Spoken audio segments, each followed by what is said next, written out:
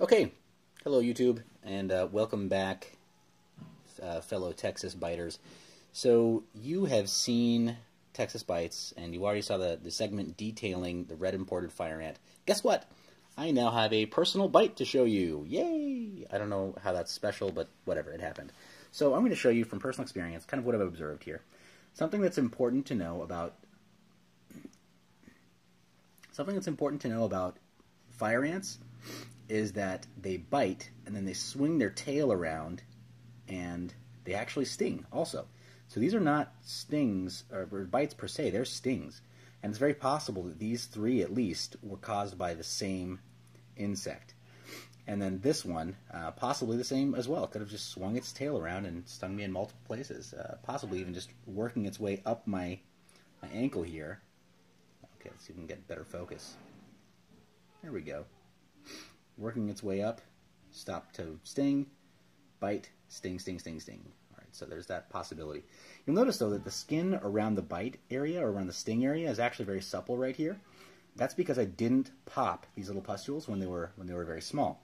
They're still fairly small, but they started even smaller than this. They started almost looking like little whiteheads, and they've grown over the last couple of days. So whatever would have been itchy or irritated or swollen out here has been concentrated there. I don't intend to pop these. I'm going to let them just stay as they are, and that's the body's natural healing process. I'll show you on the flip side. Over here, so literally on the other side of my ankle, I was bit just in this one spot as well. But if you look kind of at my foot, my ankle, I'm going to wiggle my toes. You'll notice you can't see the connective tissue or the metatarsals there or anything. That's because it's all swollen and it's kind of, you can see kind of reddish and irritated there. This is all very itchy around here and around there. This pustule, for whatever reason, I suspect that I was bit near some sort of circulatory segment, a vein or something that kind of spread that venom where that sting took place, spread that venom out across my ankle. So right there you see I've got that sort of like hypercolor action going on. It turns kind of bright white and then fills back in red.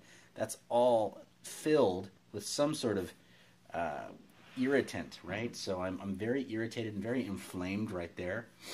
And that pustule is not growing. So maybe in my mind, I think what would have normally gone into that pustule, if it were kind of moving as nature had intended, what would have gone into the pustule is all over here instead. So bite placement, I think, I'm out on a limb here, literally, bite placement can have a lot to do with the speed of recovery and your level of comfort with recovery. I mean, it's also very possible that I'm somewhat allergic. Granted, I didn't have difficulty breathing, and I didn't go into shock or anything. I'm just noticing this is a little bit swollen, so maybe there's a little bit of an allergic reaction there too. But anyway, hope that's helpful if you've been bit by a red imported fire ant, or if you've got a similar type of sting. And yeah, if you haven't already seen Texas Bites, the documentary on all the venomous creatures in Central Texas and the surrounding areas, by all means, it's free on YouTube. Take a look. You can even watch it in 3D. Anyway, hope this has been helpful. Thanks.